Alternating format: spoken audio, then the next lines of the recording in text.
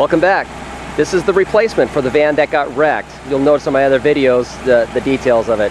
We were able to save some equipment. We actually were able to salvage the machine. The ProCam Performer, it's going to be fine. And so we're going to pick it up at the end of this week.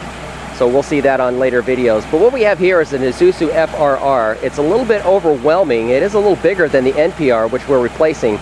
But it is a beast and it is solid. And when I drove it back from Montana, I'd have to say it took some getting used to, just because you're higher, but it is solid and I think it'll handle the load quite fine. Well, let's take a look around. Of course, we've got plenty of room inside. We've got this little extra cab here. It's called the sleeper. Now, I don't plan on getting any sleep during the day. First of all, nobody will let me, and of course, people will probably catch me if I tried it. So, well, we got plenty of real estate back there that I have still to decide what I want to do with. But the inside, it is very comfortable, plenty of room. And of course we got some overhead storage bins for your clipboard and everything else. And of course it'll handle 3 people quite nicely. And the rest, of course, the big selling point was this side roll-up door. The last one we had did not have a side roll-up door, so we had to cut one in. And that was about $2,500 and a lot of work. So I was trying to avoid it. So when searching for this van, I just had a parameter of a 14-foot box side roll-up door, and 2 of these came up, one in LA and one in Montana, and I chose this one. The modifications we're going to make, you'll notice it has a lift gate. Now if this was a lift gate that tucked underneath the box, I think I'd probably hang on to it. But as you can see, it's definitely in the way, so one plan is we're going to go ahead and remove it and sell it. Let's take a look inside. The nice thing about the inside box is it is all aluminum. This will handle the chemicals, handle the water if I have a water leak, and of course we usually do every once in a while. And we have a corrosion resistance, of course, with the aluminum. This door is located what's called at the second position. First position is right here.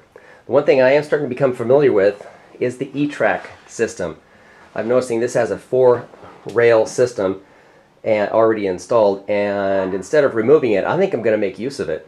What we have here is some shelves.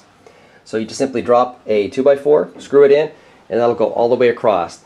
So the plan is to put the Performer from the other machine, have it bolted right here in the corner, just enough from the wall to be able to get access to that one side so we can work on it.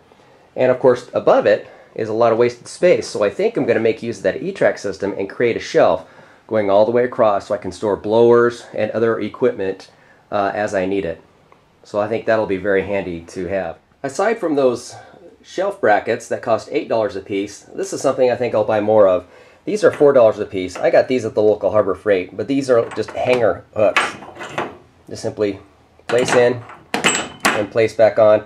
I'm probably going to put a rope, affix a rope or a web strap so you can just hang. You can hang hoses and other things onto those.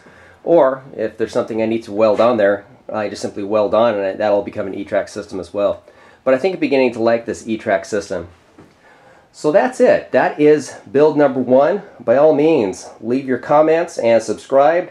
And we're going to keep a step-by-step log on how this whole thing gets built. So definitely stay tuned, and I look forward to talking with you on the next one.